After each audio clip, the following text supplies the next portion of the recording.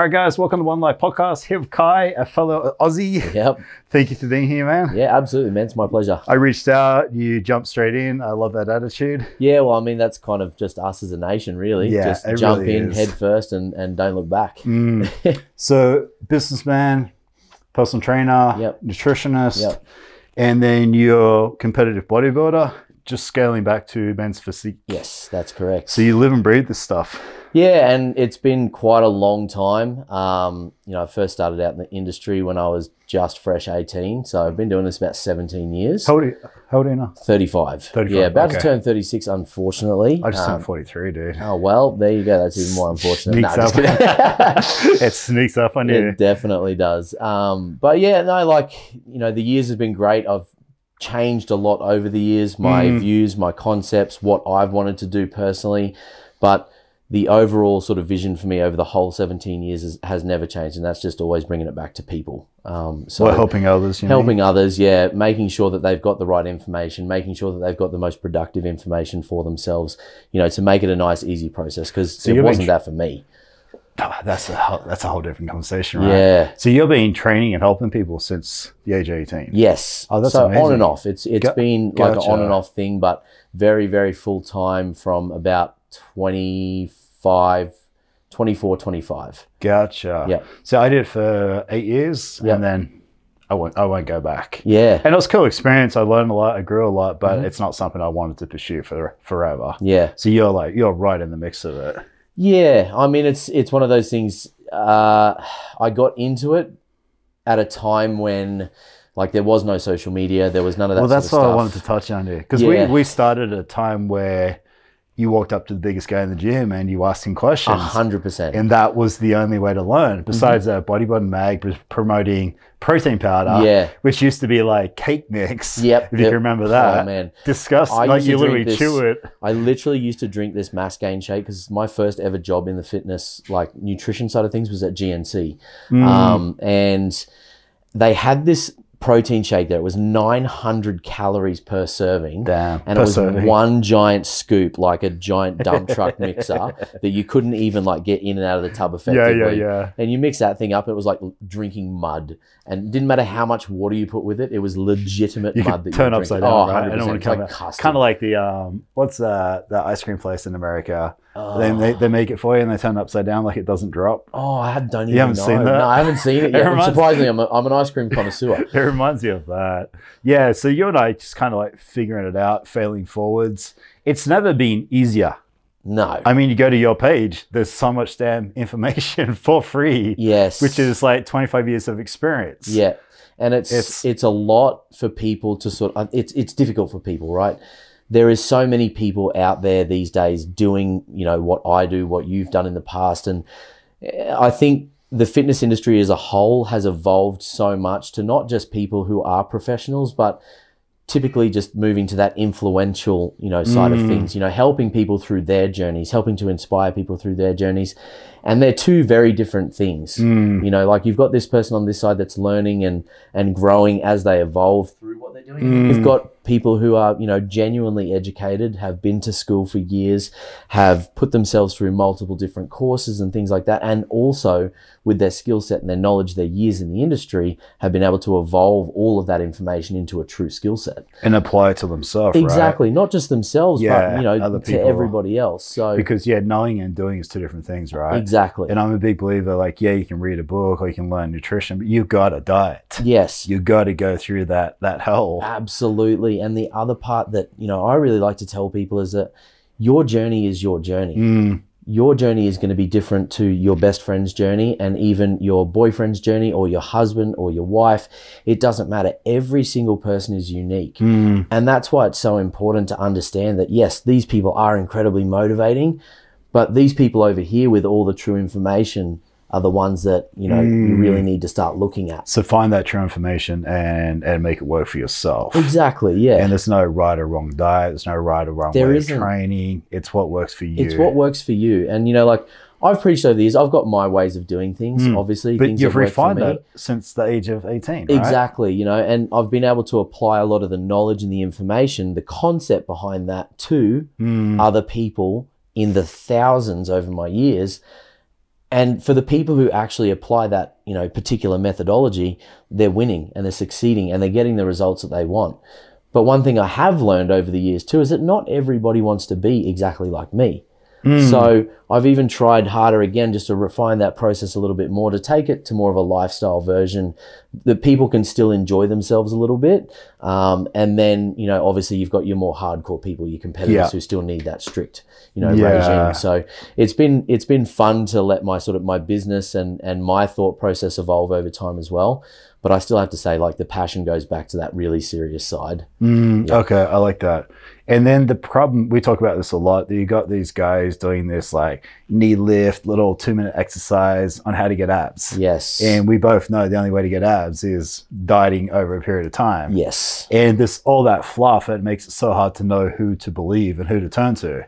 And what makes you credible and not him. And yeah, I think the point to that is you really have to look deeper into that person, what their experience really is.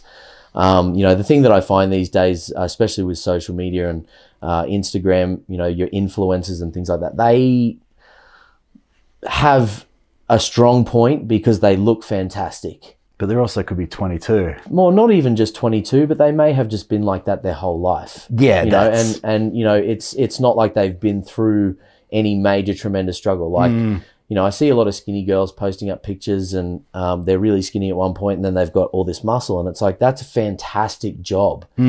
But show me someone who's 450 pounds, who's got themselves right down to a manageable weight where they're now healthy, more comfortable, because that's the real problem. Yeah. That's the real problem that we face here. And, as much as the person who's always been like that may still have some credibility because they've gotten themselves from this point to that point, in my opinion, that's a far easier journey to manage than someone who is struggling in their mindset, struggling in their brain. That's the first thing comes to my mind. It's not physical. It's all mental, it is. Right? It's incredibly mental. You don't get overweight. I'm not taking away from people who, have been skinny and gained weight, because it's still an incredible mental challenge, gaining weight, especially as a female. So I have a tremendous amount of respect for the women out there who are doing that, because, I've got a wife myself and she struggles with the eating more to gain size because she doesn't want to look fluffy and all that kind of stuff. And it's an incredible mental battle that's put on just by society itself. No, that's interesting. So I want to, Australia, America, what do you think? You think Australians are just as bad as America as far as the obesity, the sugar, the diabetes? What's your thoughts, like being Australian? And man, I'll be honest with you, like, since coming here, I've just encountered a lot more people that don't really care for themselves. Do you think it's more acceptable in this country than it is back home to eat fast food more often? Well, it's everywhere. Like, you can't. It's very hard to avoid, right? Especially in Las Vegas. The street without running into a McDonald's. I literally had this conversation with my wife yesterday, and I said to her, I was like, you walk down the street here, there's a McDonald's on every corner. Where I grew up, going to McDonald's was a full day expedition because you had to drive an hour to get there. Where are you from? I'm from Port Macquarie, New South Wales. Gotcha. So I'm from Ulladulla. Well, actually, south of there, like an hour south of Port Macquarie, right on the coast where there's like 350 people. So I'm from Ulladulla, which was an hour away from Nowra, where the closest McDonald's was. So McDonald's was just not even a thing. It was and if it was, it was so random, right? Yeah, exactly. I always tell people I've never had a McDonald's birthday, and that blows people's mind. You probably haven't either, right? I had one. Oh, you have? I had one when I was, I don't even think it was mine. I think it was my brother's. There you go, right? It might have been his 10th birthday or something like that. But it's a standard thing in this country. Yeah, and I was 6 years old. That's when I was first introduced to a McDonald's, and it was right before I moved from New South Wales to Queensland. But even in Queensland, mate, like where I was working originally, before I moved to the United States, there was a McDonald's in the town, and that was it. But McDonald's in Australia, again, is very different to McDonald's here. So all the food here is just completely different. You can taste the quality difference. You can see the preparation difference. It's so good to hear that from somebody else. Because I think it, I believe it. The food quality here is awful. It's pretty tragic. I mean, you get a lot of bang for your buck. Don't get me wrong. Yeah, you absolutely do. I love the fact that you got a lot of value for a lot less money here. But at least in Australia, when you go into a McDonald's and you're going to buy that burger, it's going to look like the picture. you know? So yeah, it's very, very, very different. You know what comes to mind is breakfast in America opposed to breakfast in Australia. Yeah. Breakfast in America is just brown. Yes. And then Australia, it's eggs and it's scrambled eggs. It's got color in it. It's got vegetables in it. You don't really get that here. No, I've found it really difficult. Like, because breakfast is actually my favorite meal to like have a massive cheat meal on. And I find it really disappointing that everywhere you go, something's just got to be covered in cheese. Like, as much as I love cheese. That's another thing too, right? Cheese on everything. Cheese standard. Everything. It's like Australians with Vegemite. Whipped cream on everything too, right? Yeah. We don't do that back home. No. Or another one is free refills. Yes. We don't have free refills. We don't have free refills. That is the biggest cause of obesity in this country. I think it is a massive, massive problem. But in saying that, like when we're looking at percentages, we've got 27 million people in Australia versus 36 million people in LA. You know, like it's absolutely insane that there's that many people in such a confined area versus so many people that are spread out. And I think that plays a lot into it, because obviously Australia, it's hard to populate in areas that aren't like a capital city. Yeah. Like it's just I always difficult. tell people there's no Colorado River with a No, exactly. It's all desert out there. So I think it's just harder for our areas to be so densely populated with fast food options, because there's just not as many people to service them. Gotcha. Yeah, That's so you've got your major ones, your KFC, McDonald's, Hungry Jack's, Domino's.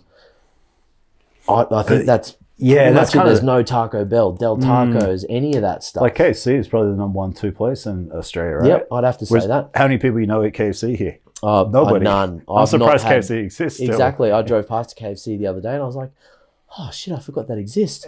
Because no one has it here. It's not. You mentioned Chick-fil-A or something. That's a whole different story. Yeah. So Chick-fil-A, or you've got, McDonald's still. Like I don't know. I've been to McDonald's once since I've been here in America, and it was here in Vegas, and it literally tasted like I just licked the inside of a salt bag, and I couldn't even get past the fact that they call it a filet-o-fish.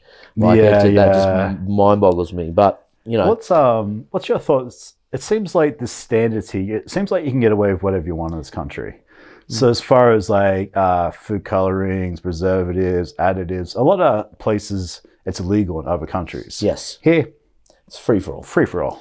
It's kind of scary, isn't it? It is, because of a number of different reasons. Like, and I'll bring this back a little bit more to fitness now. I'm talking like supplements.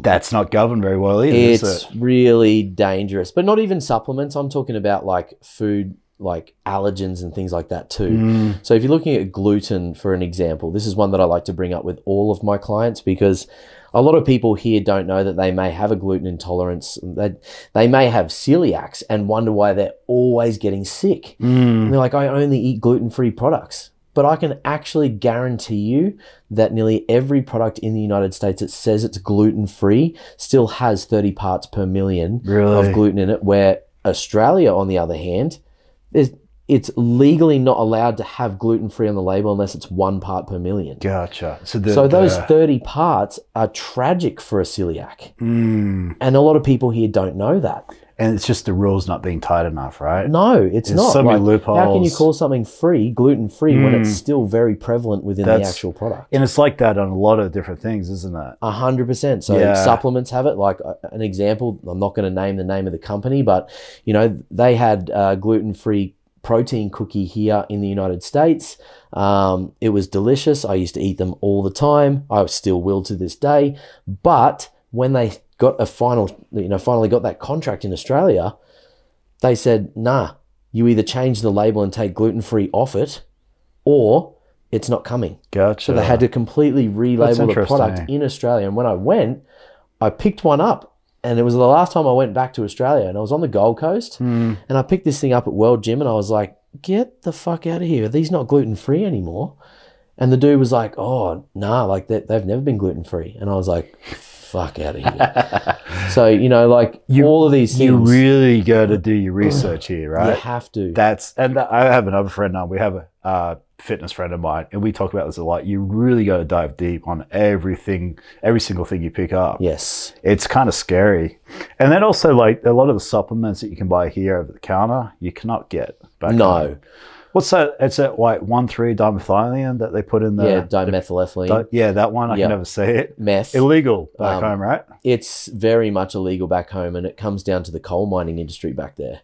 There was so many guys literally popping positive for cocaine and meth going to work while they were going to drive these giant trucks, and they couldn't fucking figure out why. Really? And they're like, why is this happening? So then they started looking at the pre-workouts, and the guys started getting banned from coming to work with certain pre-workouts, like Mesomorph, when Mesomorph was really that big. shit blew your head off. Yeah, exactly. So that had that particular ingredient in it in a very high amount. Really? So that was like one of their primary stimulants within the product. And this is at a time where it was still very experimental within that ingredient. So coal mines started having to shut down because guys were getting sent home sick for 3 days, because they tested positive on a drug test. Then they had to get retested at home. Then they were having to pay them for the drive out, the drive home, the 3 days they sat at home, their doctor's visit, because they would test clear when they got back to the doctor. And the coal industry was just bilging billions of dollars. I did not know that. So it started to spike the attention of government then, and they were like, okay, we need to put a stop to this, because obviously the government's very reliant on the coal industry. Is that the ingredient in it is a part of a what drug? It just tests positive for cocaine. Really? And it tests positive sometimes for meth. That's got to be saying something, right? Well, I mean, it's mind altering. You got to look at it that way. Cocaine gives you that pick, not that I've done it. It's one of those things that just gives you that little edge, that pickup where you're so hyper focused and lays it in. That's the job of a stimulant. So the stronger they can make that for someone, or the stronger they can get it as close to that next level of narcotic, they're going to take it to that level until they're told they're not allowed to do that anymore. Gotcha. So it's all about what's going to sell. That's nuts. And then ephedrine being another one, right? Yeah, ephedra. Like ephedra? Or... Ephedra was obviously speed, or a basis of speed. Blew my mind you could just buy that over the counter. When I first got here, I was like, gee, I've tried the original Lipodrine tablets that had ephedra in it, and you couldn't sit still on this shit. And the heart palpitations and the anxiety that you would get, you just didn't want to stop moving. So you can see why they wanted people to have it, because it was actually working. I know plenty of guys, fighters specifically, to drop weight will take speed and then wrap themselves in Glad wrap and just run. Jesus. And it's like safe. Just for a weight cut. You Yeah. know? And because it works and they need it done right then and there. So what do people want? They want their results tomorrow. They wanted it yesterday. Grand scheme reality of things. It just was never going to happen then. They want it tomorrow though. If they're going to take something today, they want it tomorrow. And that's still such a massive issue with society, because they're going to continue to buy into that shit, and it's going to slowly just keep knocking people off left, right, and center. That's crazy. It's so nice to talk to you about this stuff, because I mean, being Australian, I always feel like, oh yeah, I'm over exaggerating, but I'm really not. It's pretty nuts. It is, but you have to understand, our perspective on it too is we're basing it off where we're from, what we grew up with, what luxuries we had. The thing about America, there's just so many people here. There really is. And there's so many people from different backgrounds, origins, countries, religions. Everybody has a different viewpoint. Everybody's perspective is completely, their own. So what we grew up with and what we're conditioned to, this is what they're conditioned to. Yeah, and that's one thing I always talk about in America. You don't really hear about the rest of the world. No. Because it goes back to what you're saying. It's such a big country. There's so many people. There's so much going on in this country. News in Australia. 5 minutes Australian news, and then England, America, South Africa. And we're so worried about the rest of the world without even trying. We don't go looking for it. But in America, you got to go looking for it. Yeah. And we all travel. We all want to go. We always want to leave the country as soon as we can, just because we're so isolated. Whereas in America, everything you need is here. You don't really have a need to get up and leave, right? No, and I think that's part of the big issue is so many people from here haven't seen the world and they haven't experienced different things. For the few that do get out and go and explore, you can feel it within them. My wife's one of them. She's been over to Europe. She's American, is she? Yeah, she's American, and she's been over to Europe and she's done a little tour over there and had her fun, and that really helped to change her perspective on a lot of things, because she's had worldly view now. Whereas people don't necessarily have the same opportunity to get out of here to get to other places just because it's not within their capacity. You know, you got to look at what we get in Australia. We get 4 to 6 weeks of paid leave every year if you've got a full-time job. Maternity leave. Maternity leave is extremely huge. We've got free healthcare. Yeah, medical. Like, we've got so many There's no guns shooting people up. Exactly. You know, there's so many benefits in Australia just for being a citizen. Whereas here, people are just neglected because there's so damn many of them. It'd be impossible for this country with the amount of debt that it's in to be able to, you know, forecast free healthcare for the whole country. And it's just, it all comes down to population. The veteran thing is super sad here too. Yeah. That really upsets me. Yeah. Like people have kind of sacrificed a lot, and Definitely. Definitely, super scary. But you know, we are very blessed to come from where we come from, but we're also very blessed to be able to be in a great country like this. And I think that there's pros and cons to both. Everywhere, right? You know, this country has gotten me to a whole new level in my career that I probably never would have seen in Australia. I always say that, right? So, because the 330 million people who live here. There's so many more people that you can touch on a daily basis. There's so many more people that you can touch just through, you know, the means of social media or friends or, you know, references, whatever it might be. Yeah. And it seems the greater the population, obviously, there's more people to, you know, embrace what it is that you're doing as well. And I remember even just playing basketball at the park here. Even just the level of basic basketball is so much fun. It's insane. Yeah, don't even ask me to go and play basketball. How much better people are at everything here because there's more population. Yep. It's insane. I'm from a small little town. Everyone's so damn good at everything. Well, look at you know, traditionally, you look at any kid going to like a sporting venue. You might come from a small town. You got one kid out of all the kids who is just exceptional at sport, and they might go to a higher level. You know, the smaller the population, the smaller the chance of that actually happening is, and the greater it is when someone great does come from those small areas. Yeah. But it all comes down to competition. Who have you got to play against? Who have you got to hone your craft against? You look at the level of basketball, just like you said, down at the park. Those kids have probably all grown up competing against abundance more kids that want to be just as great. Yeah. So they're all competing against each other. As much as it's a team sport, you're still in it to be the best. Yeah. Right? Doesn't matter. It doesn't matter whether LeBron James, he knows he's King Dick on the Lakers. Yeah. And he's competing every night to make sure that everybody knows who LeBron James is. He's the number one. Yeah. So all of those kids are fighting for that crown. Yeah. Whereas we're coming from these places, it's like this big, and we've got like 18 kids, and it's like, oh, you're all just as good as each other, but one kind of stands out. Yeah, and who's that guy got to compete against? That's exactly it. You know, so that's the way I see it. No, I totally agree. I totally agree. Yeah, I think with kids here, like going into sport, the competitive nature of it, like you just look at the NFL draft. How many first picks, like how many picks are there? I actually don't know, but that's a lot of people that actually get picked to play in the NFL every year. Yeah. You then look at how many people actually play professional rugby league in Australia.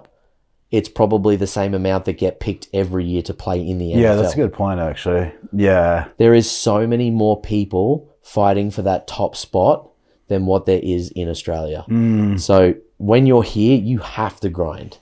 And then you could argue how sheltered you are in Australia if you haven't left. Mate. Because if you're playing professional football, yeah, it's great in Australia, but compared to the rest of the world, it ain't that, like soccer players, right? We're good soccer players. Yep. Come to a different country, World Cup, we suck. Rubbish. We're so bad. Absolutely garbage. And that goes back to just the level of competition to level up is not there. No, and the coaching and all that stuff, like it's not there. Like you look at coaching teams here at universities, you got a university football coach. Like when I played rugby in Australia, at university they had one coach for their rugby team. One coach for the whole team. He did their fitness drills. They had a trainer. They had a strapping girl. That's it. 3 people on the staff. Your coach is your coach. That's it. Here they've got 8 coaches for the quarterbacks. They've got this many coaches for the offensive linemen. It's like, right? Yeah. Holy shit. It's more of a business too, It is. right? It's a massive business. I But feel like everything in America is a business. they're going all in. The point I'm trying to make is it is just all in and it's invested. Whereas I feel like it's just not the same because there isn't as many people in Australia. There's not as much money being projected to sport. Yeah. Like a high-paying contract in Australia for rugby league is $100,000 a year. Is it really? Yeah. Is that all? In America, you wouldn't even get out of bed for $100,000 a year to play in the NFL. Well, what are the top players in Australia getting paid? Darren Lockyer, I believe, had the highest paid ever contract. He was a Hall of Famer. Yeah. Played for the Brisbane Broncos. Yeah. You know who he is.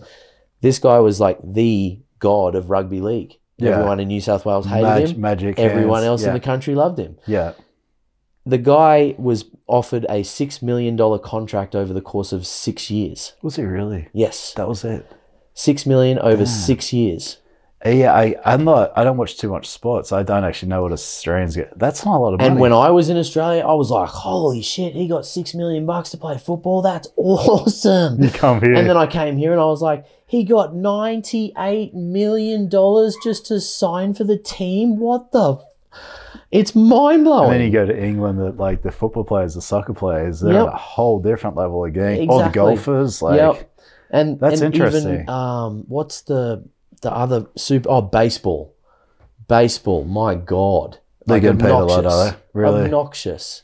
Like, I have the pleasure of knowing Albert Pujols, who's a Hall of Fame home run hitter here. Him and his wife, Deirdre, lovely people. They were actually investors in one of my businesses over here. Yeah. They helped me out with getting that started, so forever grateful for those guys. But Albert, that guy, he's made over $300 million throughout his career. That's insane. And that's not even his endorsements. That's just his contracted earnings. Yeah. And that's insane to me. Like, I would love at some point in my life to have that type of money, but I wouldn't even know what to do with it. What is it? Steph Curry, I think they're offering him $1 billion. Something's floating around that they're about to offer him $1 billion. That is insane. That's... Like, it's I mean, he's absolutely amazing. Amazing. But that's a lot of money. That's a lot of money. It is. And when you look at it's funny that we're sitting here talking about this and it's crazy, but as good as these guys are at their game and they're good at their sports and they're very tremendous athletes, I still think it's too much, considering what other issues are going on in this country. Yeah, when you got doctors, nurses, people who have studied for 8 to 12 years, who save people's lives, who don't get paid. It just comes back down to society again, mate. What are we investing in? What are we investing our time in? What are we investing our energy in? So if people didn't invest as much time and energy into it, they wouldn't get paid as much. It's just that simple because the money wouldn't be there. Do you, in this country, every country, do you think the country wants people healthy or sick? Well, I don't think the country wants sick people. I don't. I think there's a lot of big business within sick people, which is really disgusting when you're coming to talking about the drug industry. I think that there's a certain portion of government that wants sick people because they make so much money from it. Yeah. And without it, the country would be in absolute dire straits. Yeah. So to answer your question, I'd have to say a little bit from column A, a little bit from column B. I don't think anyone genuinely wants anyone sick. I don't think anybody needs that on their plate, especially when you've got 333 million people in the country.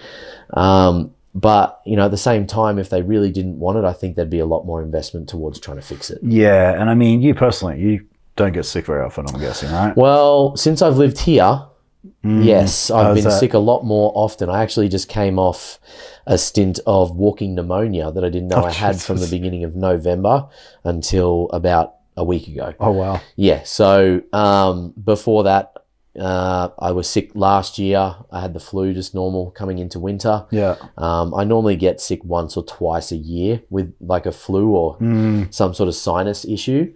But my sinuses, since I've lived here in the US, have been significantly worse than what they were when I lived in Australia. Me too. But I mean, I also live in Vegas. There's a lot of olive trees around. Yep. Actually, I want to jump in. You just did was that your first cold ice bath? Oh yeah, that was the first official. You just started that. First official ice bath. What made you start that? So, I mean, obviously there's a lot of research that's gone into it with anti-inflammatory properties, joint ailments, injuries, and just general well-being for the mind. It really does create a massive brain spike and just gives you this like adrenaline hit as soon as that cold hits you. You can't not get it. And it's kind of addicting. Right? It's 100% addicting. Yeah, 100% addicting, going in and getting that feeling, that rush. But I was doing it and have been doing it because of my chest. Like I've come off this walking pneumonia situation and had a lot of inflammation in my chest. Okay. So I wanted to try and get that inflammation down as quickly as possible. So I've been doing that hyperbaric chamber and also infrared sauna. So very nice. I sit in the sauna for 15 minutes and then jump into the ice bath and stay in there for 1.5 minutes and then hop back out 15 minutes, back into the ice bath. And I've done that 3 times as a rotation. Okay. Yep. Gotcha. Yeah, I've done cold showers for probably 6 years, and it's been fantastic. It's 2 things I want to touch on. Doing cold therapy, I stopped getting sick. Yep. Haven't been sick for 6 years. Yep. Been doing cold showers for 6 years. But now I've got an ice bath out here. Yep. I've been doing ice baths. It's my 6th day in a row. Yep.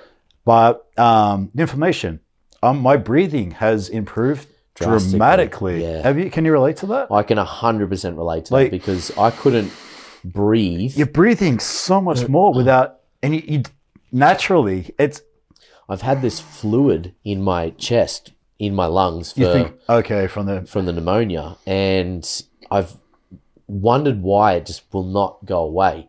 And as soon as I hopped in that ice bath and did that first 3 rotations in there, I walked out of there and it just instantly started coming out.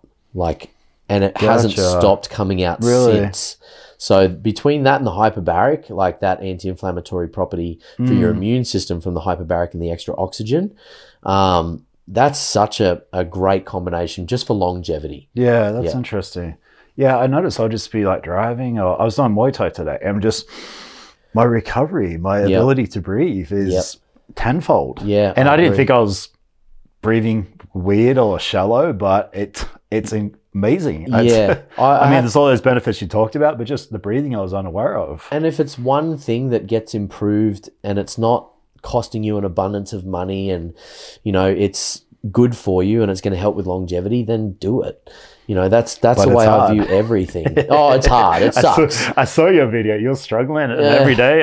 Why am I doing this? The first one, and I actually wanted to go back yesterday before I came out. I didn't get the opportunity, but I got the hyperbaric in and I looked at the cold plunge and I had that thought. I was like, oh, fuck, that's going to be cold. I don't have time. I instantly talked myself out of it and I was out the door. See you later. You didn't even do it? No, I didn't do it yesterday. But when I get back, I fully plan on jumping in. Funny. Yeah, I think it was yesterday. It was my biggest struggle. I'm like, I'll do it later. Mentally, I'm just rationing with myself, bargaining with myself, and I was like, screw it, just do it. Yeah, it's hard sometimes. It's nuts. Absolutely. Your training, and you said you evolve your training. What makes you different now in the way you train people, yourself, the way you diet, training? Where are you kind of at now? Now, for myself, I've actually always been the same way. I don't know. My wife referenced this. We were talking about 75 hard that Andy Frisella does, which is 75 days of just setting yourself up to just do 2 workouts a day. Make sure that you read 10 pages of a book every day. Yeah. And it's all about just being adherent to something, longer than 2 days, right? So 75 days, you got to do all these things. If you stop or if you mess up something, like you don't drink a gallon of water, you start your 75 days again. Okay. Right? So you've got to keep going through this cycle. Accountability. Right? For the accountability and just staying on point. I've always been that. I have a massive obsessive compulsive disorder when it comes to food, when it comes to training, and when it comes to that, because where I started overweight in high school. Oh, you did? And, man, I was bullied all through high school. And really? Yeah, it was tragic. I did not like high school at all. It was really bad. My grades suffered. I was shit at school. What caused you to become overweight? Honestly, I was just in my head keeping up with my friends. So my friends were all skinny, little guys, and they all went through puberty really early, whereas I didn't hit puberty until probably 18. Oh, really? Yeah, Okay. so I was a real late bloomer.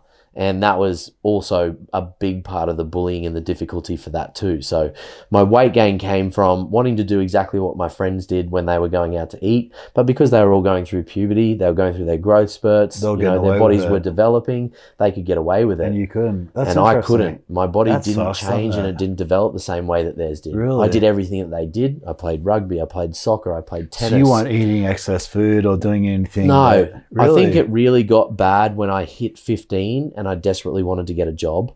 Like, I wanted to get in and I wanted to make money because I hated school and I just wanted to make money so I could buy shit that I wanted. Gotcha. My mum and dad were always really like constructively hard on us as kids, making sure that we earned everything that we had. Yeah. So, and I think that's a vital lesson. You know, if I wanted something, if I wanted $20 to go to the shop and do whatever, then I had to mow the lawn. Okay. And if I mowed the lawn and I told my dad, yep, it's done, he would come out and he would inspect the job. Nice. And he would look at it and he would purposely set the lawnmower at a certain height. And if I missed a spot, he'd drop it down 1 gauge, go again. Really? Get it right. But I mean, that's setting you So up it's for lessons. life. It's lessons, 100% right? setting you up for life. So going through all of that as a young kid, that was like from 8 years old, mind you. So 8 years old, the first time I mowed the lawn. It's the first time I made my first $20. Gotcha. And I was pumped. So at that point, I started my first business, which was lawn mowing and car washing. Oh, really? In my street. I used to go to the neighbors every weekend and be like, Look can I at mow you. your lawn That's for awesome. $10? Can I do this for $20? $10 is a lot of money back then, Fuck too. yeah, it was. You know, Especially for that. And all I was doing it for was to buy Warhammer figurines. These little things that I used to paint and stick together. And, Oh, really? yeah. It was just the weirdest thing, right? Yeah, yeah. But I needed money to buy that stuff. So I went out and I made the money and I worked for it. So my dad taught me, you know, the benefit of the work, but the reward from the work too. So when I turned 15, I got a job at KFC. And coming back to KFC, I started working at KFC behind the cash register. Then they put me into burgers. Then they put me into cooking, and I had all the skill sets, and they wanted to make me a manager by the time I was 16 and a half.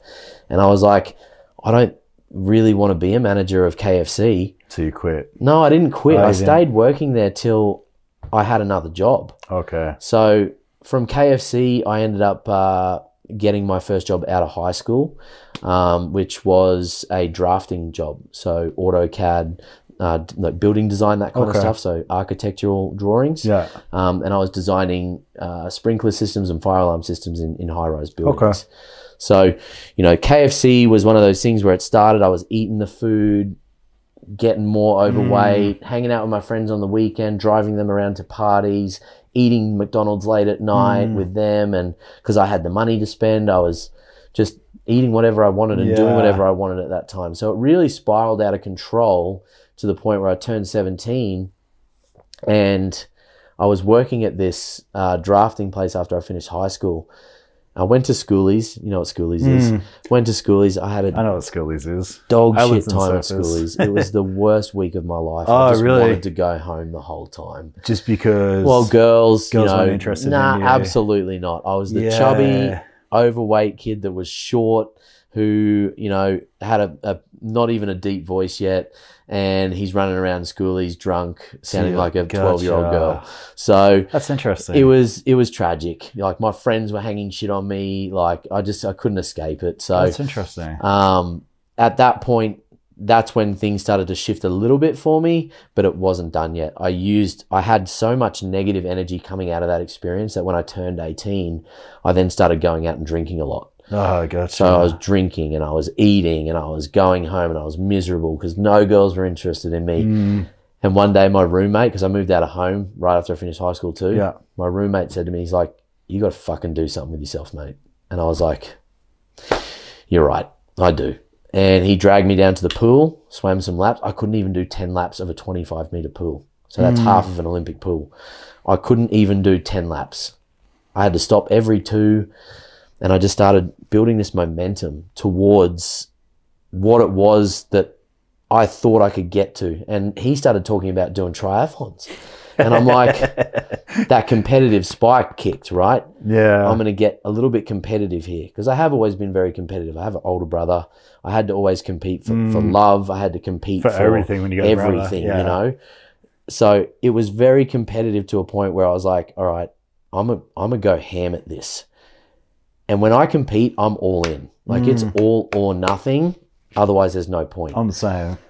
So I started swimming. I started going to do extra laps of the pool without him. I started taking myself there. I started doing more on top of what he was doing. Before 6 months was done, I think I dropped from like, I would have been close to 220 pounds down to around about 160 within 6 months. Nice. Just swimming at the pool. And then you I didn't started... change your diet or anything? No, I definitely changed the diet. Yeah, so after it's kind KFC, of creating that momentum thing, right? Yeah, after KFC, he started talking to me about, like, when I was working with him, like, he would watch what I would get for lunch. I'd go to the cafe and just smash out on chips and shit. He's like, you can't do that. He's like, that's so cool you had him though. You're gonna run yourself into a grave, mate. He's like, get a burger with a salad. He's like, I'll get a salad burger with you. He's like, I don't care. And I was like, oh, yeah, sweet. All right, cool. So I tried it and I liked it. So I started taking things out gradually, so it wasn't such a culture shock. Like, instead of getting chips with gravy, I just get the chips, and then the chips stopped, and I'd just get the burger. And then it was, instead of getting a chicken schnitzel burger, it'd then change into a chicken breast sandwich with lettuce, and then it just changed into the chicken and the lettuce. Because the more I started changing the food, and I was still doing the same exercise, I started noticing how much more my body was changing. And then I became very obsessed with the food. And then it created a problem. Oh, wow. I'd cut my calories down, and I went back after I'd figured this out, right? I'd cut my calories down to around about 600 calorie intake a day. Damn. That was from carrot sticks, lettuce, maybe a piece of fruit if I was feeling fancy, and a couple of dry crackers if I could. Wow. But it was also coupled with 2 to 3 hours in the pool. Yeah. About an hour of running every day, and also cycling up to about 40 kilometers a day. Damn. So I was riding my bike. I was getting up in the morning at 4 a.m. I was going for an hour run, which was about, at that time, I was very fast. I was doing probably about 10 to 12K every morning, then getting on my bike without eating and riding my bike all the way to work, which was around about 40K. And then I would get to work all day, and then get back out there. I'd go for a 5K run, get back on my bike, ride all the way to the pool, and then jump in the pool and do 4K in the pool. Damn. So you can relate to a lot of people on a lot of different levels then from where you started. Yeah. So that's probably what makes you a better trainer. I never had that. It allows me to be able to really feel someone when they're telling me about what they're going through. Yeah, because I've been the there. mental health, the physical side, the food side. I was a skinny guy who started lifting weights when I was 17, and I just progressed. Yep. That was it. Yeah. There's no fancy story behind it. Yep. So I mean, that's got to be really beneficial as far as like helping people. It is. It's a blessing. It's also a curse, because those little tendencies, they still trigger you every now and again. Yeah, I bet. There's still some stuff there that I deal with on a daily basis that's not healthy in regards to that. Do you mind sharing that? Of course, no. It's relative, right? Like, I've never been that. I remember once or twice I maybe tried to throw up after eating. Really? Because my experience was, if I eat this food, then I'm going to end up like that kid again. Gotcha. So it was an extreme trauma. So and the pain that I used to feel from being that kid, from being bullied and being teased and picked on and all that stuff, that pain and that trauma, I was able to use to not want to go back to be that person. So in a sense, it was a great thing, but it was also extremely crippling, and it has been crippling ever since. That's interesting. But it's only in certain instances. Okay. I now can control that switch a lot better. Yeah. It's only when I'm coming out the other side of a competition that little fat Kye really wants to come out, and really skinny Kye takes over. and then I play this really crazy battle with myself for about 3 or 4 weeks. I could imagine. And then it all calms down. Okay. So it's I just got to give it time to let it sort of go through its process. This time was nowhere near as bad as what it has been in the past.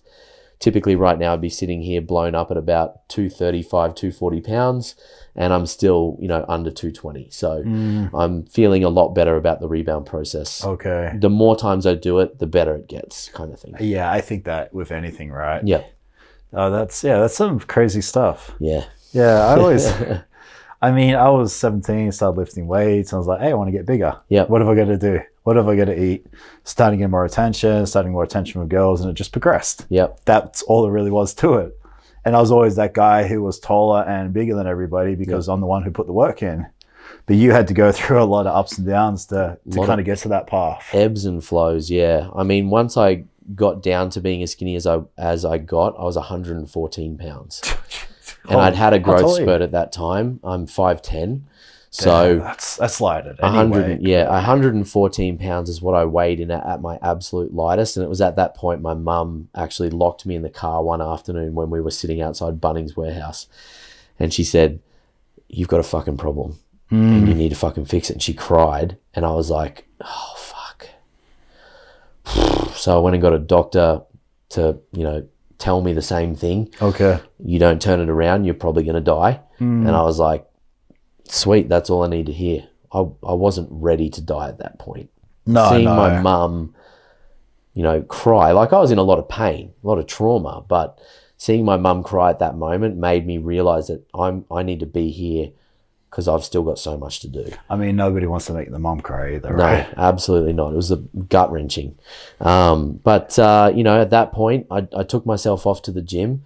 I had my first job as a trainer at that point, and I was at a gym called Bodywise, owned by Lorna Jane.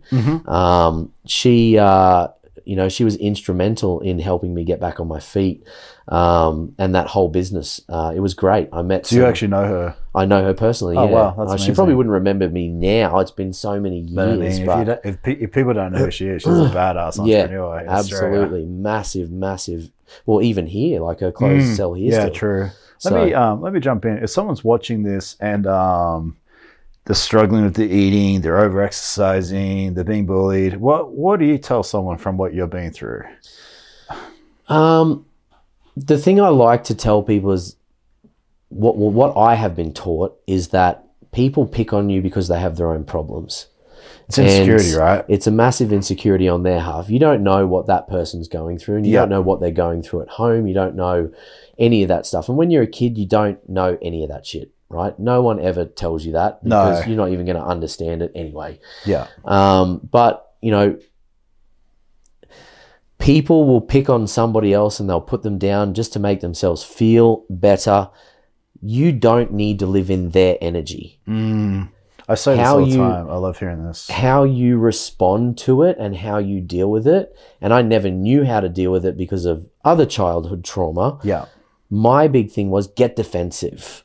Get defensive because my brother, he was always picked on too. He was short.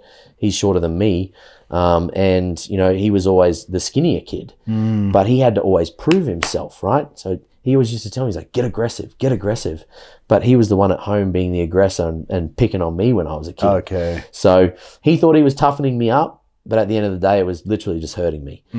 So instead of getting aggressive with kids, I'd be really mean to other kids.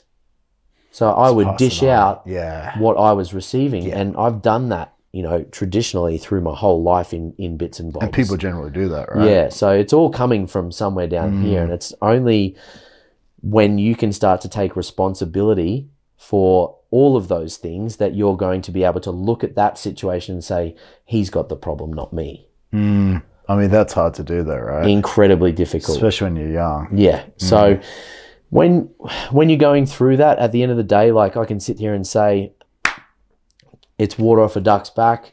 Don't worry about it. They're not your problem. If you're going to take it in, make sure you want to talk to someone about it. I bottled that shit up for years. Who do you talk to about it though? Well, that's just the thing, you know, there's so many awesome things out there now where you can get online and do online therapy, and I've signed up for that. Like I do it.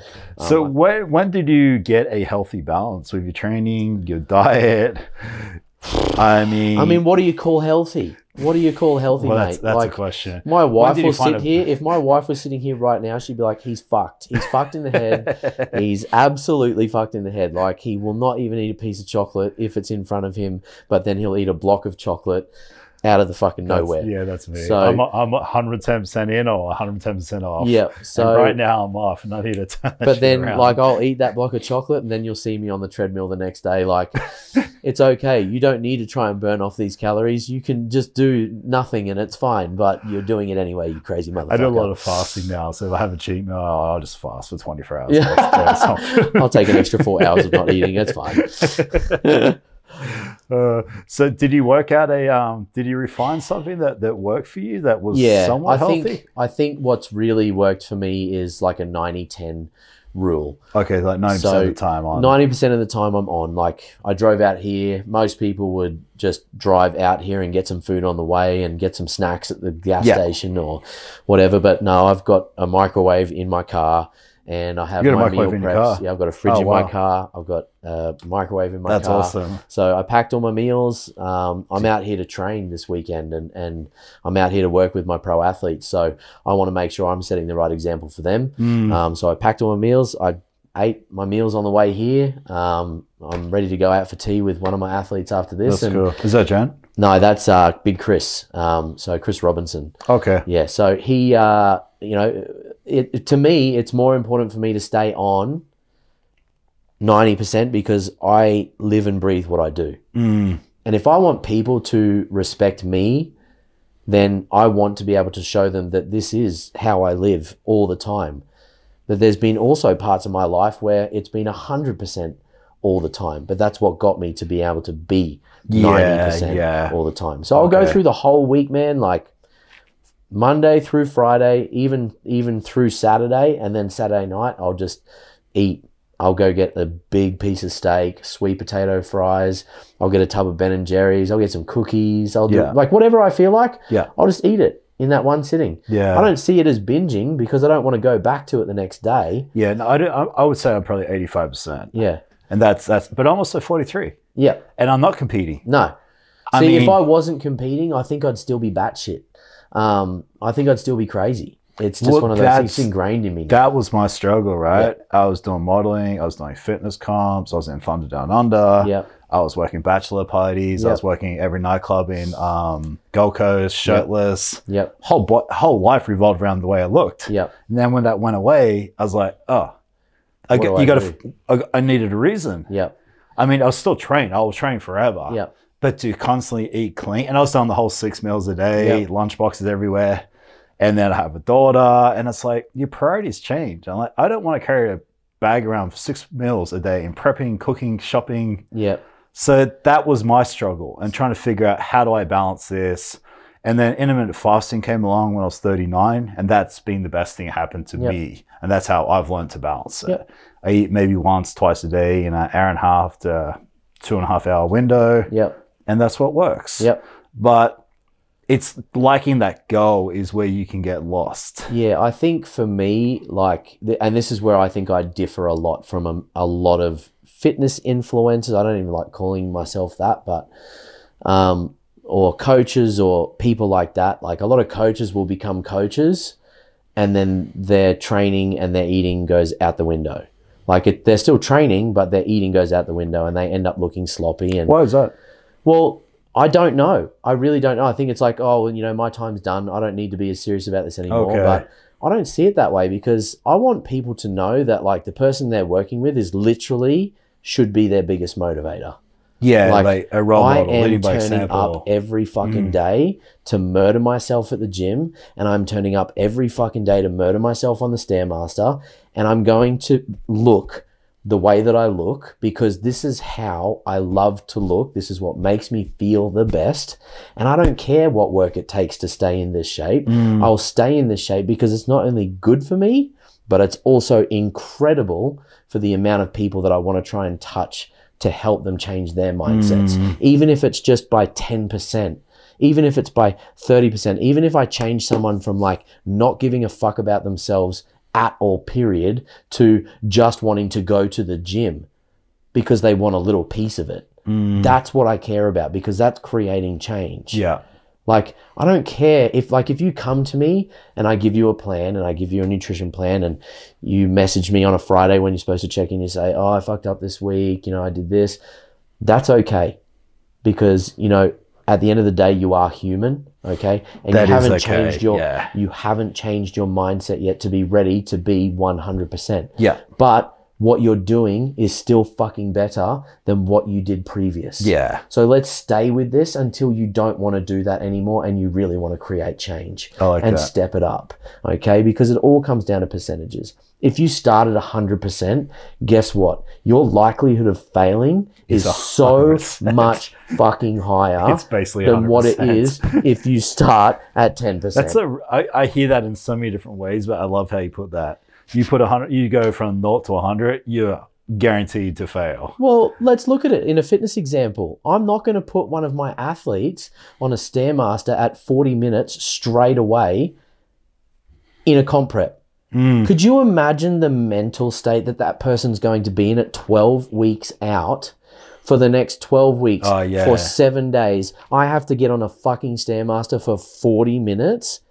That person is going to hate themselves because they know the only way that can go is up if they're going to get a result. Yeah, that's it. Oh, that's a good point too. Yeah. Right? Or if you've never eaten clean in your life and also every meal's perfect. If you're going, okay, let's get your diet set first. Bang, here's your first week. Just get your diet at 100% for me for 1 week so we can see what your body does with this. Yeah. And then we'll start to look to make some changes. And at that point, if your body gets a great response, we don't need to change anything until it stops getting a great response. Whereas that might only be like 10 or 15% better than what you were doing previously. You're still 10 to 15% better than what you were yesterday. So that's all that matters. And if your body's gauging great response from that, then stick with it till it doesn't. Then step it up to 20. I like that. Put some more changes to the diet, or just put some steps in for the day. Try and hit 5,000 steps today. Try and get active a little bit, right? Let's work on that now. And it's adding to it rather than starting super high with this crazy expectation that so many people have of what they need to do. No. Like they're going to be those January gym goers that are in there for the first week and then fuck the next because they're sick. Yeah. Their body, their immune system, there's so many things that go into that. There's a reason why flu season is January, because gym people go to the gym, like unhealthy people go to the gym, they go balls to the wall the first week and they crush their immune system. And then they go, I hate the fucking gym because I got sick from it.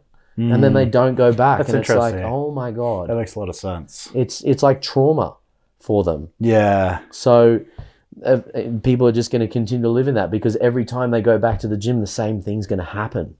Yeah, they're going to continue to go through that same revolving cycle. Very interesting. It's a pattern. So they need to break that pattern. They need to understand how to break that pattern.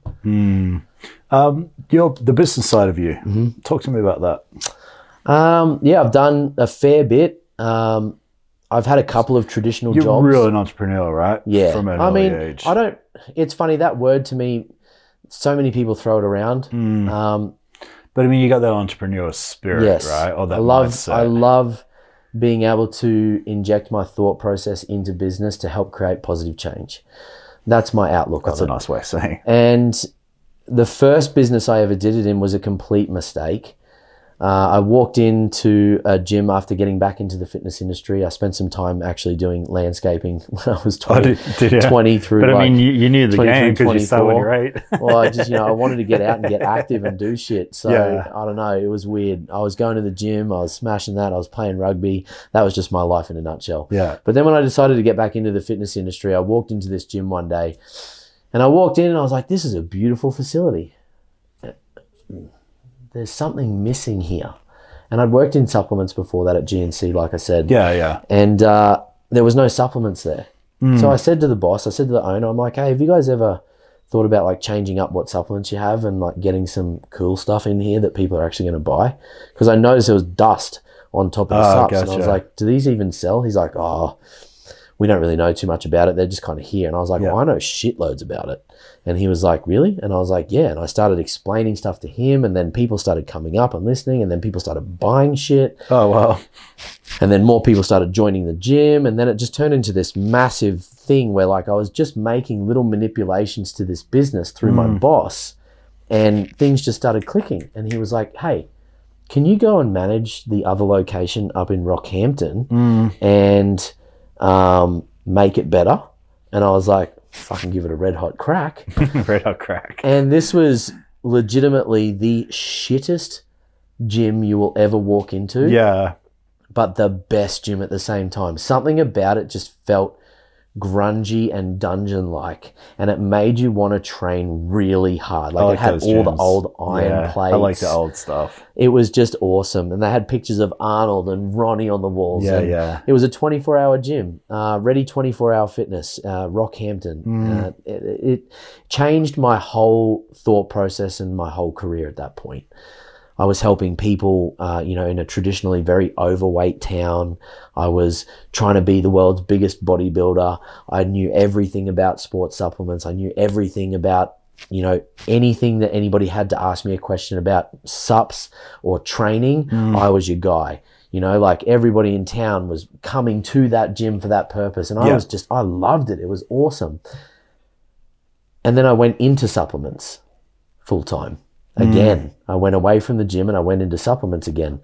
And that was a mistake, but it led me to opening my own supplement shop. Okay. And that was my first actual, legit business. What was that called? It was called High Performance Supplements, HPS, in New Farm.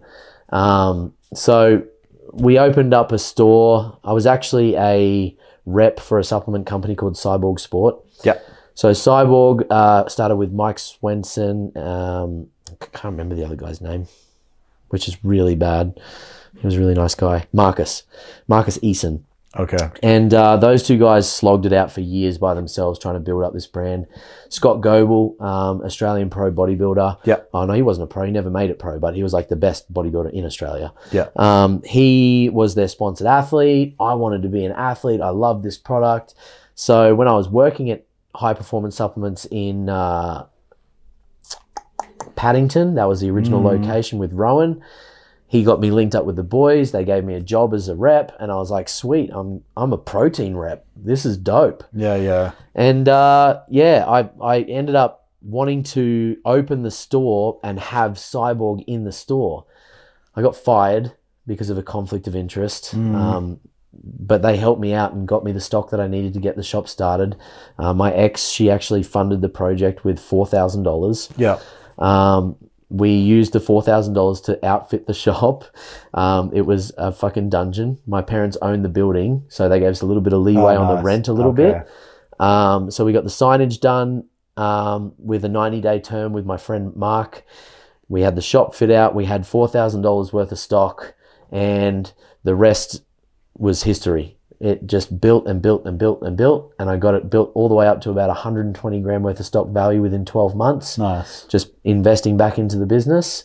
And during that time, a guy had reached back out to me from the same town and said, hey, I need you to come back up here and build a gym for me.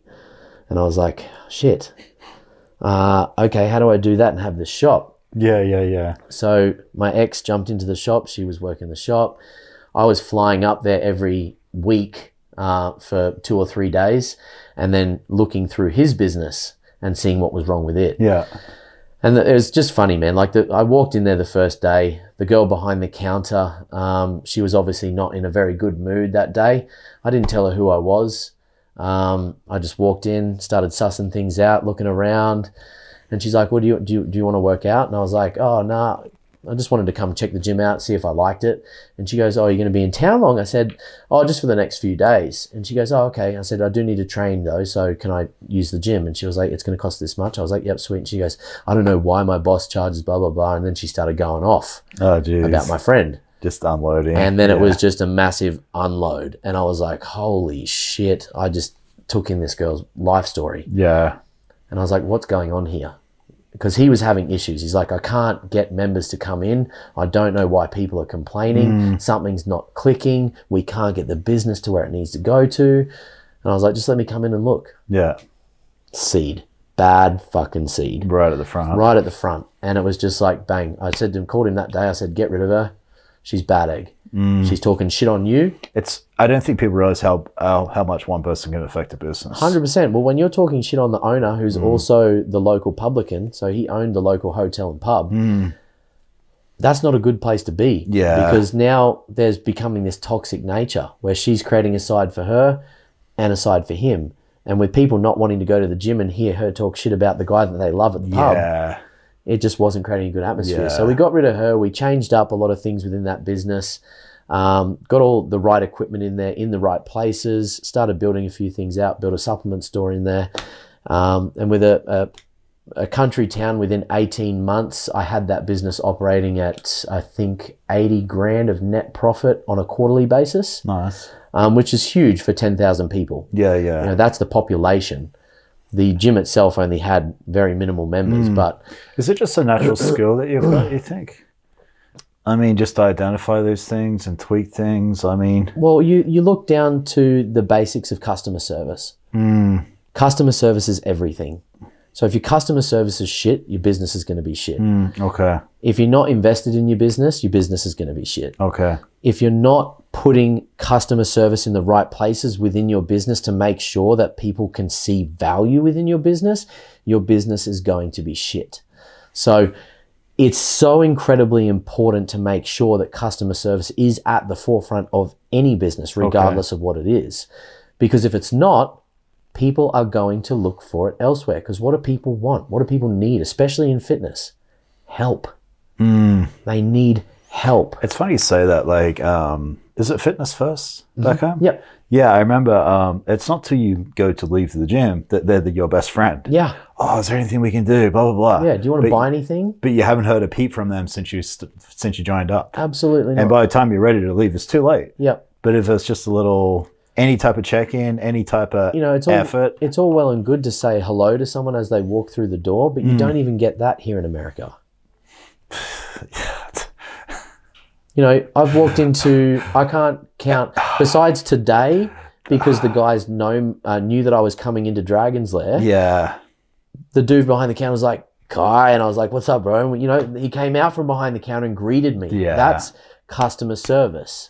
Regardless of whether you know the person or not, stepping out from behind something to get in somebody's face to make them feel welcome like you are their equal is so massive. And if so many more people here in this country realized that, their businesses would become so much better. It's so nice to hear you say that, because people do not say hi to you.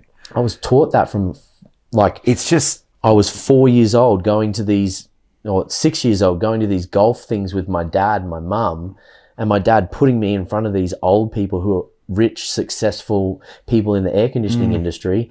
I had to grow up quick. Like, I had to grow up real quick. Like, my dad said to me, he's like, you don't put your hand out and shake someone's hand, you're going to be in trouble. All right. Yep. Sweet. Introduce yourself. I'm not introducing you to anyone. You introduce yourself. You're a man. You do that. And it's ingrained in me to want to be there with people. And when we say hi, how are you? We actually care. Yeah. I'm actually asking, like, how are you? Not trying to get tipped, not trying to sell you network marketing. I've literally been at shops where we're looking each other in the eyes and they're there too. They're working the shop and we're literally playing stalemate. Yep. I'm like, I'm not going to say anything until you say hi. Are you going to greet me? Are you even going to treat me like a human being? I go through this all the time. It drives me freaking crazy. Do you know that if I own that business, I would want to know how bad that person is. There's a large population of Americans that actually believe that someone coming into your house should greet you. That's interesting. Why the fuck would I greet you if I'm coming into your house? I'm coming into your house. Say something to me as I'm coming in your door. Like, why are you coming through my door? And if you're expecting me, hey man, how you doing? Come on in. Welcome. Like, it's nice to hear you say that, because it blows my mind sometimes. I went into a supplement shop a week ago. There's two guys that I've seen that work there. One of them, brilliant. Every time I walk in, hey bro, what's going on? How you doing? You need any help? Can I point you in the right direction? What are you looking for? Fuck yeah, thank you. The other guy looks at you and then puts his head back down. It's like, hey man, he's like, what's up? Like, he's not getting employee of the month. right? And that, I guarantee you, the days that guy is in the store, sales are traditionally significantly lower than what the other guys are. That'd have to be, for sure. Abso-fucking-lutely. Something I really believe is I'm getting paid the minimum, so therefore I'm going to do the minimum effort.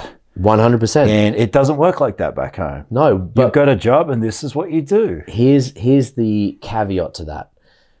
You go to work at McDonald's. I keep bringing McDonald's up. I must be craving McDonald's. You go to work at McDonald's as a casual employee over the age of 18, you're getting paid $24 an hour. You go to McDonald's in America as a casual employee over the age of 21 years old, and you're not getting paid any more than $12.50. There's a big difference. But things are a lot cheaper here too. There are, but it's still a big difference. Like, what incentive do you have to really want to work when you're getting paid fuck all, right? So some people have a natural ability to just want to do it, and they're the people that should be doing those jobs, but they should also be significantly highly rewarded. And I think that that's a big thing that's also missing here too within business, is because business owners are so greedy with the money that they're making, they don't want to invest into the good people a lot of the time. Some companies are great for it, but when it's a small mum and pop like business, they can't afford to do it realistically. So they'll take anyone who's willing to work for the cheap price, but they don't understand how much that drastically affects their business. That's the mistake that they're making. So you're saying if you pay someone, you Give pay them the some right fucking person. incentive. Yeah, you pay the right person the right amount of money. That's on the back end. You're making tons You're going to make more. way more in the long Going run. back to the supplement shop. Yeah. If someone literally says, hi, how are you? How can I help you? Every single time and actually give a shit, you're going to make more sales. Exactly. And they're going to come back and they're going to tell their friends. There's a reason why companies like ASN, Australian Sports Nutrition, Nutrition Warehouse, all those companies back in Australia that do, millions of dollars in sales a month in supplements, there's a reason why they do them, and there's a reason why they don't here. There's a reason why so many brick and mortar supplement shops close down here or don't do big business, is because people don't get off their asses and move from behind the counter. It's one simple thing. I mean, the supplement I go to, one of my best friends manages the store, and we're best friends now because he talked to me. He helped me. He came out from behind the counter. So think about it that way. Like, there's a lot of business owners out there, and if they do hear this, if they change those small things just about customer service, greetings, goodbyes, thank yous, general manners that no one seems to actually have here, then their businesses will grow. Because that's what people want. They want to feel loved. Human interaction. They want to feel accepted. They want to feel safe. Treated like a human being. Exactly. As simple as that. So they probably don't get it anywhere else. So they walk into stores, and when you get it, it's just like, You'll sometimes get the people who are dressed like absolute bums that walk into a store, and you treat them no differently to anybody else because you don't know who they are. You never know. Look at you. You're in sweats. Exactly. I'm in full sweats, bro. You're in sweats? I don't even give a shit. I could have turned up in shorts, whatever I wanted. I wouldn't care. Does not matter. Nah, I'm still going to treat you the same way. You're still going to treat me the same way because I'm a human being. That person who's a bum, they might be, or look like a bum, they might be a millionaire. They might have your highest sale for the day. Yeah. So you don't know. You don't know. Don't treat them any differently to anybody else just because of the way that they're dressed or the way that they walk into the store or if they seem weird. Never assume anything. Yeah.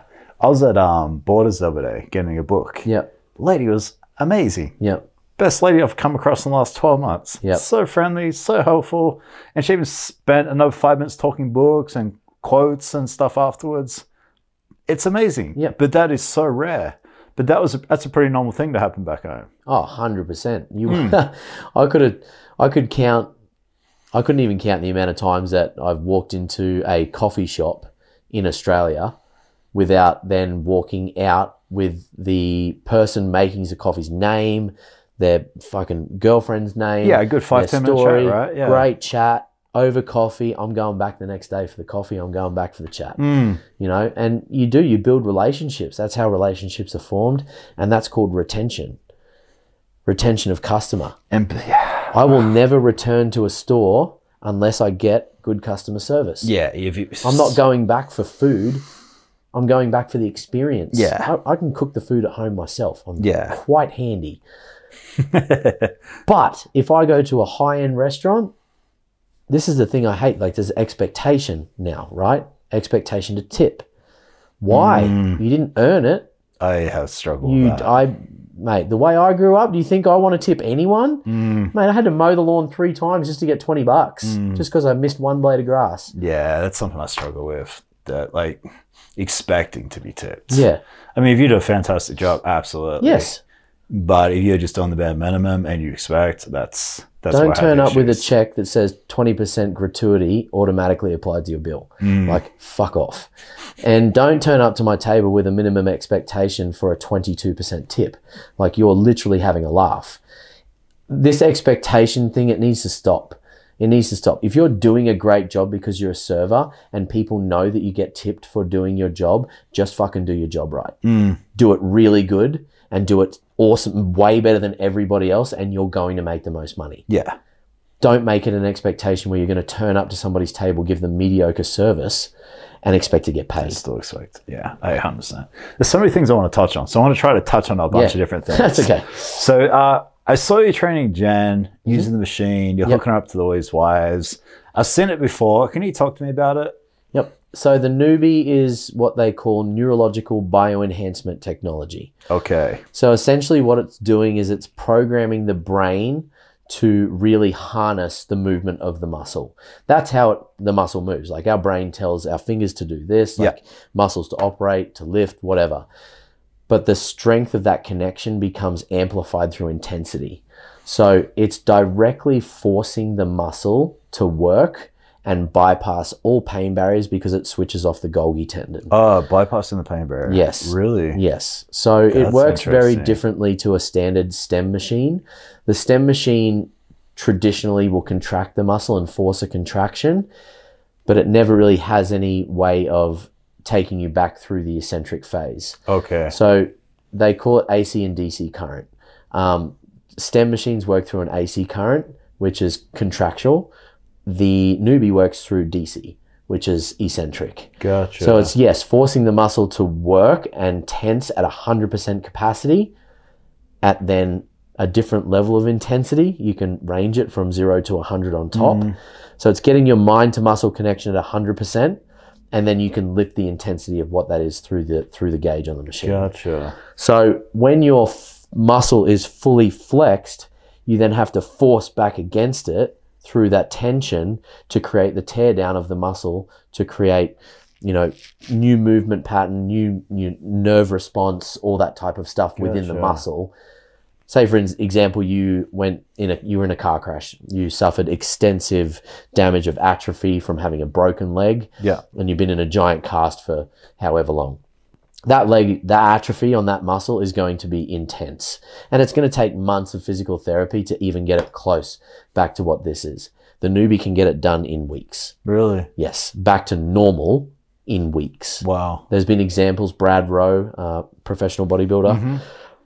I don't know whether it's still his girlfriend or wife, but Steph, his partner at the time, she was getting ready to compete for her pro card. She was sitting on a shoulder press at Gold's Gym, reverse, doing shoulder press in the front, one of the hammer press loaded ones. She went up for a press with 3 plates on each side. The seat dropped out from underneath her and literally ripped apart her adductors and crushed her spine. Oh, jeez. Doctors said that she'd be in a wheelchair for minimum 6 to 8 weeks, and then she'd start physical therapy, but she wouldn't be able to get back to training for at least 6 to 12 months. Wow. Brad had her walking fixed, pretty much back in the gym training within 6 weeks. Wow. So you're talking recovery being one, and also the future of bodybuilding potentially. I would have to say that the newbie machine is the closest thing to the fitness industry's magic pill. Really?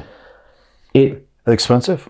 Incredibly. How much? But no, actually, you know what? No, it's not an expense. It's an investment, right? It's a true investment. How much is the investment? The investment is $20,000 for a machine, but the benefits that you get from that $20,000, the education that you gain through that, instructional phases of going through how to learn how to use a machine, putting it to practice, what it's actually capable of. Like you can do water therapy, you can do deep tissue massage with it, you can do occipital resets, you can do, muscle building, you can do muscle stretching, you can do muscle, mobility with it. Really? There's so many benefits to using this machine that's why I like to call it an investment, because it's, again, broadened the horizon of my potential business, because I've been able to learn so much more about how I can help people stay in the gym, want to be in the gym, and actually get tangible results from things they've never gotten tangible results from. Interesting. And then obviously probably elderly being a huge one, right? Elderly. Well, I've worked with one elderly lady, my mother-in-law, and also a lady called Rosalie from Big Bear. She had frozen shoulder from using a snow shovel one day when she was trying to get the snow out of her driveway. She hit the ground, jammed her shoulder, and she wasn't able to move her shoulder from this position. Okay. Not up, not down, not to the side, nowhere. So she was literally one-armed at 68 years old, living by herself. Damn. So she used to drive down to me once a week, and I literally just used to strap the newbie to the sites of where we could get most pain localized. Yeah. Because it has a discovery on it as well, where you can literally localize impingements. Really? Yeah. So I need one of these things. Yeah, if you had a bicep impingement, I would be able to locate where that impingement actually is and then know where to put pads so that we could then fix it within the space of 30 seconds. Wow. So it's very quick, it's very effective, and it gets you moving immediately. This lady went from having a complete frozen shoulder after 3 sessions, was able to actually lift her arm above her head height after 3 sessions. Wow. 3 sessions went for how long? 45 minutes. Damn. Traditionally. Wow. That's crazy. So this is a longevity thing too, it's a massive longevity thing for training too, like not just in perspective of mobility, but for training, because you don't need to lift the same weight. We all know the one thing that really kills us from getting to the gym every day long term is our joints and all that sort of stuff. They start to give up. You start to get those impingements. When you're using the newbie, it's like the ultimate cheat code, because it constantly keeps everything fully elongated. So you're never really getting too tight, because you never have to lift the same amount of weight as what you do if you have the machine's intensity. So it's already getting the muscle connection. And it's beyond that. What's the biggest difference between a pro bodybuilder and an amateur bodybuilder? Obviously time, right? But some have that genetic ability to get so much more muscle. Yeah. It's because they have a much higher ability to be able to tap into a mind to muscle connection while they're training. So the average human being, I read something one day, it was like a 30% connection that they can have with a mind to muscle connection. Professional athletes, like 40 to 50%. So they're a little bit higher. With the machine, I can take you to 100. So you're saying you can take an ordinary person to extraordinary? Very quickly. Really? Very quickly. That's interesting. I even did it on myself. I have the worst genetics that mankind has ever seen. I traditionally came from 114 pounds. I don't have good knees. I don't have a massively good frame. I've got a blocky waist. But one thing that I saw, and this is during COVID, so no gyms were open. Yeah. I had a Bowflex. And I'll have to share the picture with you, and you can upload it or whatever.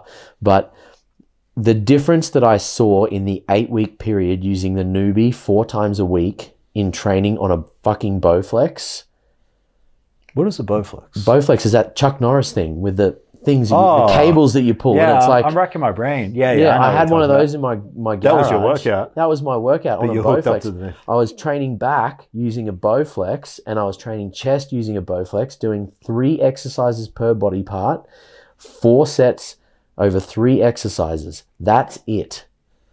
12 working sets per body part. Yeah.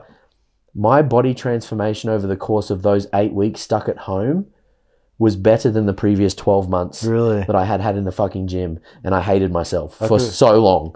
I was like, why have I waited so long to do this? So are we all going to be wheeling this machine around with us soon once it comes down in price? It's one of those things, like future? it's a medical grade piece of equipment. Yeah. So you have to be licensed to be able to use it on other people. Okay. I do believe they let certain people purchase them for their own personal use.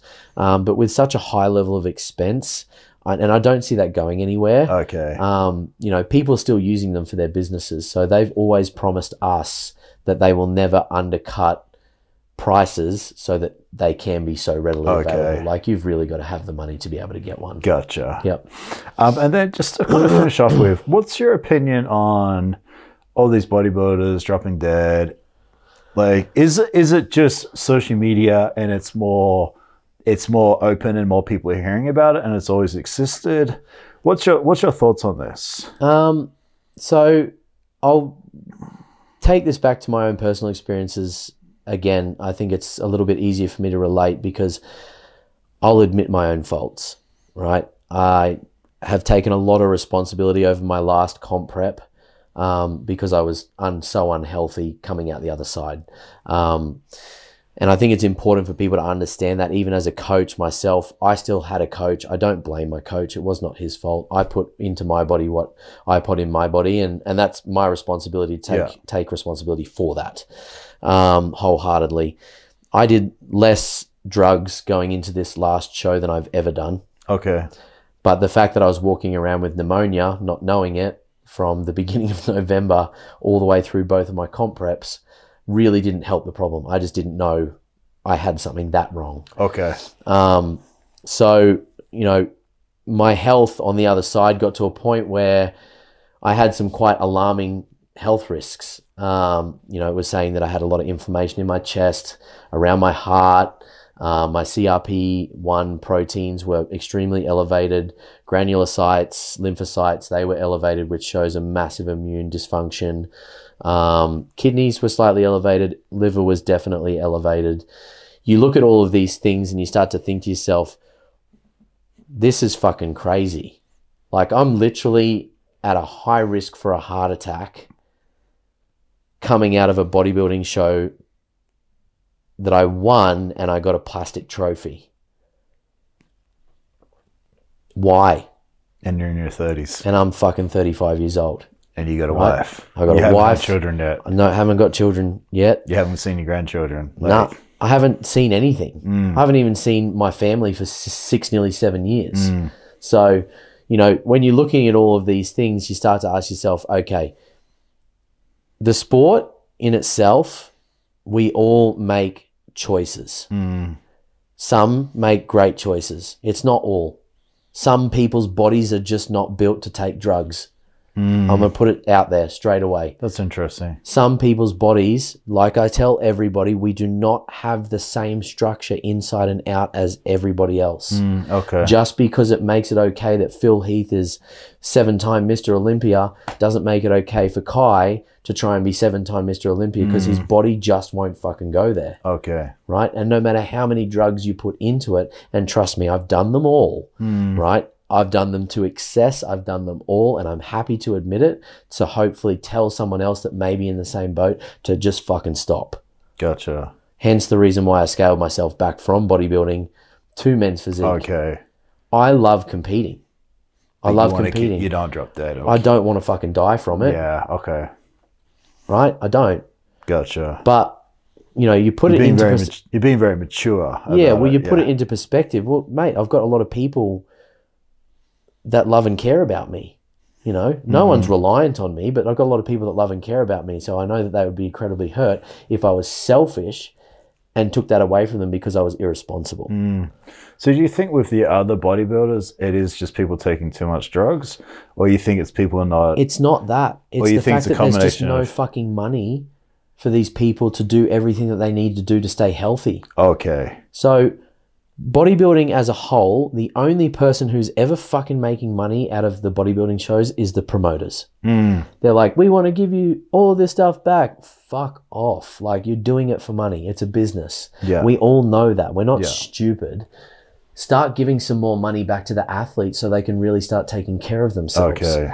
Like, I can't tell you how many times I've had guys come to me and say, you know, bro, I've been on this cycle, blah, blah, blah. I just want to get massive. And it's like, okay, well, have you had blood work done recently? And they're like, no. I'm like, how long have you been on cycle for? Oh, like 26 weeks. I'm like, what the you haven't taken a break? Like, these people, they have no idea that they need to manage their fucking health. They've literally had it pumped into them that they need to get to be the biggest, baddest bodybuilder tomorrow. Again, it comes down to fucking tomorrow. Yeah. That they forget that there's another day after that. And another day after that. Like, I can't stress to people how important it is to take your time with this shit and manage your health just as much as you want to manage the building side of it. You need to manage your health twice as much as what you manage that side, because I've neglected this side in the past and it's got me nowhere short of high risk for a fucking heart attack at 35 years old. So realizing there's consequences. Well, I've realized there's consequences many times. I knew there was consequences going into it. I never do anything without knowing what the repercussions could be. The first time I put a needle in my ass, I knew there was going to be repercussions of that at some point. Yeah. There's always going to be. But guys are not looking at those repercussions seriously. I never looked at those repercussions seriously. Gotcha. Until it got to a point where someone said, hey, you're being a fucking idiot. You need to slow it down a little bit, champ. Otherwise, you're not going to be able to slow down. You're just going to stop. No, I appreciate you being so kind of real and honest with that, because I think a lot of people need to hear that. They definitely need to hear it. Like, and I've said this before. I had a friend drop dead at 32. And he was my mentor as far as training, diet, and I was my early 20s. So that was my wake-up call. Yeah. That's where I was like, holy crap, he's 32, he's got a wife, he's got a baby, and now he's dead. Yeah. It's gone forever. Yep. So I was lucky enough, I don't like to say lucky enough, but lucky enough to see that firsthand, where I'm like, it always kept me in check. But yeah, it's just very upsetting to see these people live and breathe health. Yeah. Who are not healthy. So I always wonder, was it the drugs? Was it party drugs? Was it just... I think it just comes some down people to... not handling certain things, some people overtraining, some people not doing blood work. Well, there's a lot of that too. There's so much pressure on these, pro athletes. I don't even know why they call themselves pro athletes. Like, it's dumb. Like, in grand scheme of things, like, yeah, you're in the elite and you have the opportunity now to earn money. That doesn't scream professional to me. That just screams that, oh, you are now part of an elite group of people that are better than other people, and we can now make enough money at these shows to be able to pay you because they're big enough and you're popular enough. So we'll give you a little bit of the massive amounts of profit that we'll make just so you can get up here and do it again next year. But we don't care about health. We don't give a fuck about your health. Yeah, that's another business. It is a whole nother business. And I know that there's a lot of guys out there, bodybuilders, who are, telling people, make sure that you get your health checked, but it's not prevalent enough. Okay. It's not prevalent enough within the social media influencers. It's definitely prevalent within the professionals, but for some reason, no one's listening to them. No one's going to these people who have that real education. They're just going to these influencers who are taking crazy amounts of drugs, and telling people that they're not even doing them, telling them they're natural. They don't want to share the fact they're doing it. Because it makes them unrelatable. It makes them unrelatable to all the people that help them make money. Whereas, a protein powder is now... Yeah, exactly. Protein's what's doing this for me. The Liver King. Yep. Perfect example. Idiot. Perfect example. Such an idiot. Everyone like you and I, we all know, but... Yeah. Made a lot of money. Absolutely. And what about all those people? How much of a dickhead would you feel like if you bought into that and then you started telling other people that it was legit? And so many people did. I know. Millions of people did. Millions. Yeah. I mean, it's crazy to me that people are still so in tune with the conditioning that they get from their peers and society. We as a group, we as fitness, we need to start putting the real message out there, the real stories, telling people the dangers, living through those experiences, learning from those experiences to get better, to help somebody else who might be in that. That's what it should be, but it's not. It's who can sell the most shit to brainwashed people who have got... To make the most money. To make the most money. Yeah. It's mind-boggling. Dude, Thank you for your time, man. No, I appreciate you absolutely. coming around, man. That was pleasure. It's good to catch up with some Aussies. Yeah, definitely. So, Anytime, man. It was good fun. Thank you.